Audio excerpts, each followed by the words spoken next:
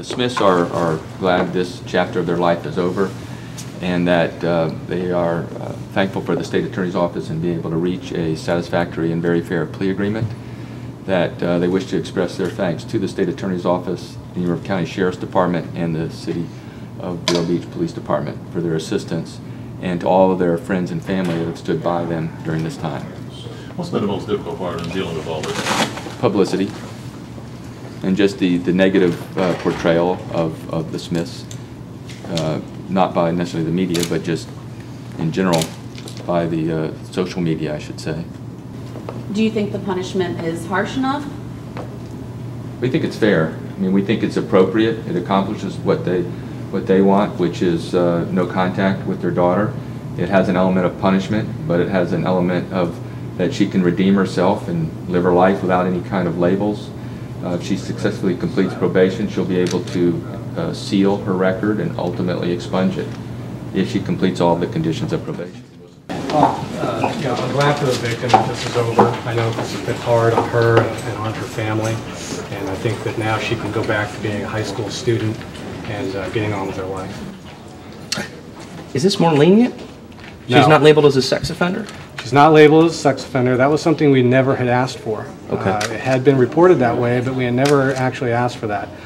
This offer was the least lenient of the 3 offers that were made. None of the prior offers contained a provision for jail time, and in the end, she ended up pleading to 5 counts, 2 of which were felonies. You feel that? You pleased with that? Yes, yes. This is what we wanted to accomplish from the beginning.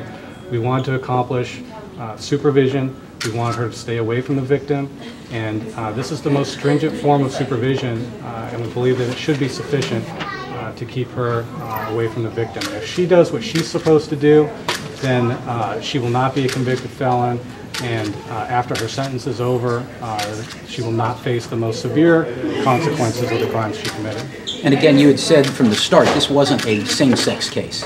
No, this case never had anything to do with sexual orientation. Some people tried to make it that way in the media, and particularly in social media. But this case never had anything to do with that. I've spoken with the victim's parents many times. They've never made any claims that this has anything to do with that. This case is handled, it would have been handled exactly the same whether it was a male and a female or any other way. Would the punishment have been harsher if Kate was a man? No. Every case is based upon, the sentence in each case is based upon the particular circumstances of that case. There are men who receive probation, there are men who go to prison, and it's just based upon the particular circumstances of each individual case. This was Kate's decision, this is not my decision. I support her, I stand by her 100%. She wanted to save her future, and I can respect that. I still think it's just so wrong and so just on so many levels not the right thing. I'll always feel that way.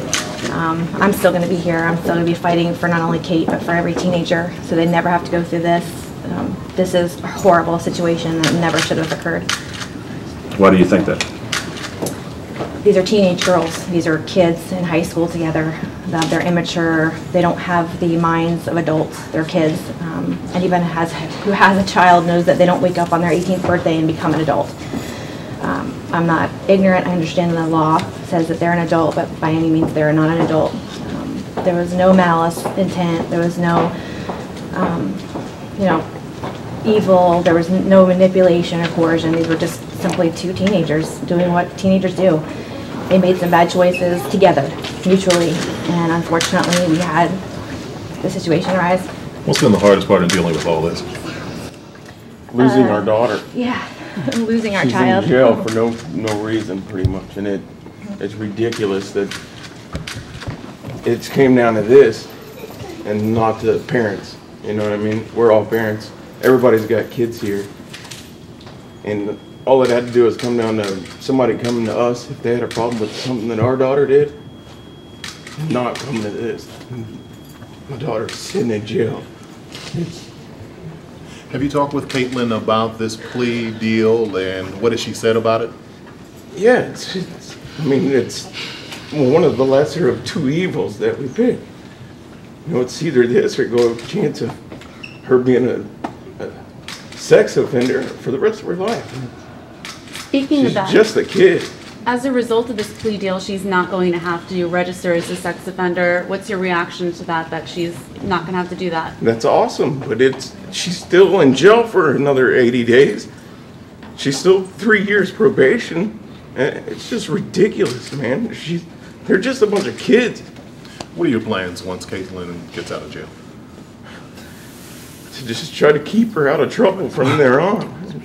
Keep her home, keep her safe, help her teach other kids, educate her friends.